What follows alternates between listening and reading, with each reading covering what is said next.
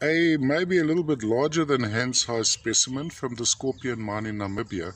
Now here we have tiny crystals of various minerals. I think first of all, let me show you the white blades. So over there you see a white blade, bigger white blades. Those would be barite crystals.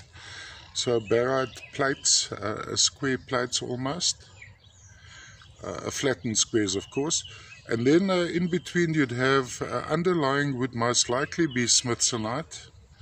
And then on top of that would be some hemimorphite. But once again, I need to look under magnification to give you a more accurate description. Now the specimen is pretty perfect except for a nick on that section over there, which is really, one can display it in such a way that maybe if you display it like that, you don't even notice that section.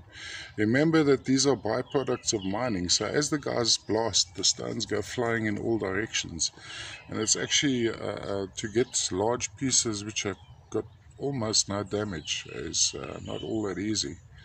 Have a look there, there are the little barite crystals. Very aesthetically appealing specimen.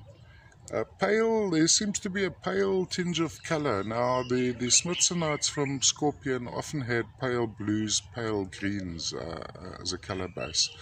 So you'd have underneath, so on the matrix, running on the matrix, you'd have a very thin layer of smithsonite, I suspect. I do need to look under magnification. And then of course over that the tiny little blades of hemimorphite, and in between there's another barite sitting over there, there's one over there. Snow white barite crystals sitting on top of it as well. Rather rare from the Scorpion mine, one of the world's largest zinc deposits.